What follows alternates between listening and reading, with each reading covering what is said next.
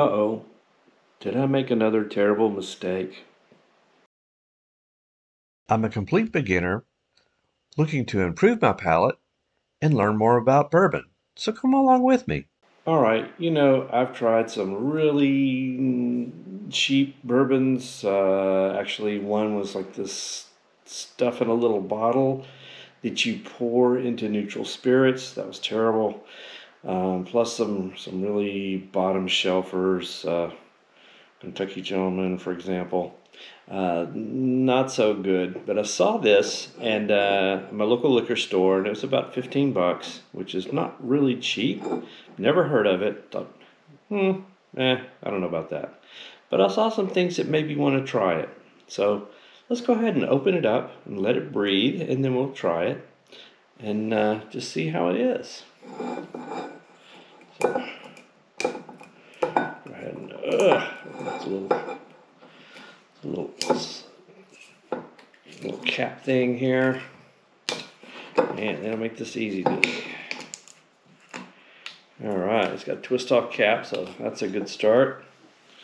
Let's go ahead and put a little on the Glencairn.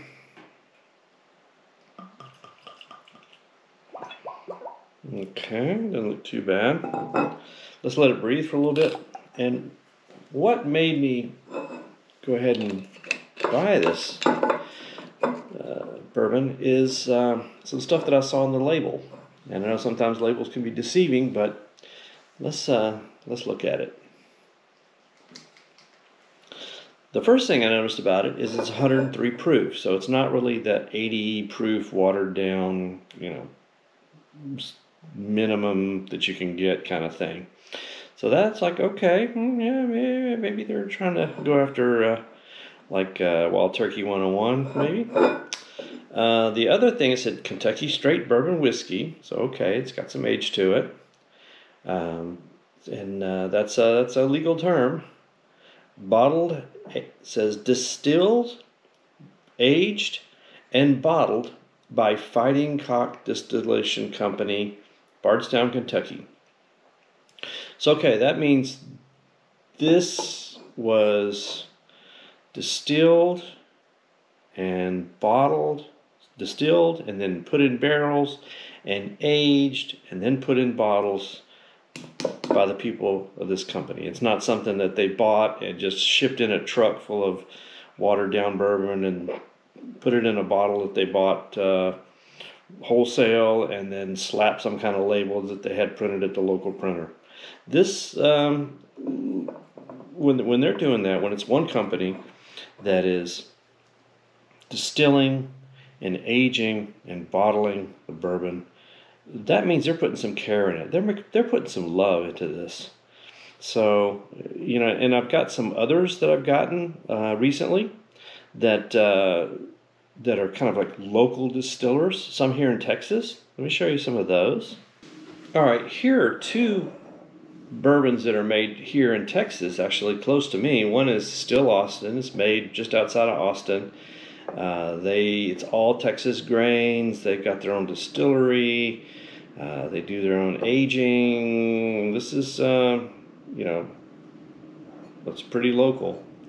This one right here, Rebecca Creek, this is actually a distillery that's just a few miles from my house, and I visited this distillery. I do want to go and visit Still Austin. But this one is all Texas grains. They grind them up. They do have their still. I visited, seen the still.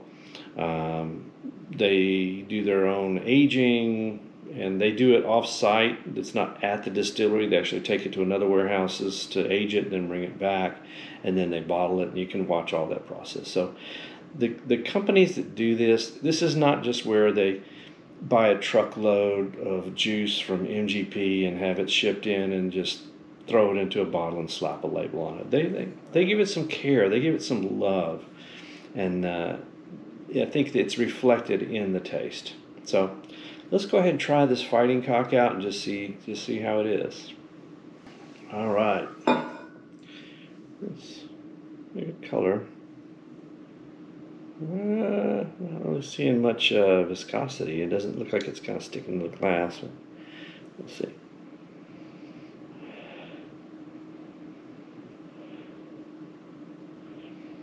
A little floral, maybe. Give it a taste.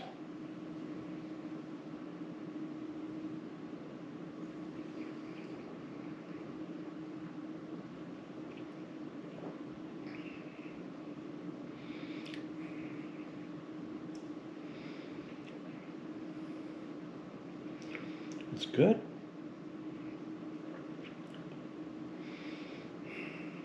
But I can't really taste. Yeah, it does have some viscosity. It's kind of sticking in the glass. It is. Um, I don't know really what the taste though. What the notes?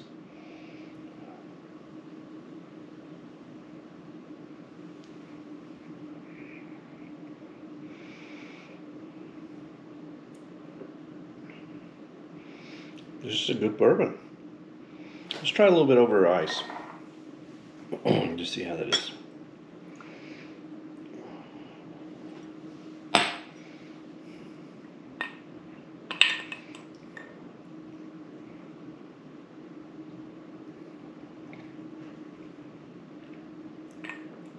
That's good. It's got a good mouthfeel too.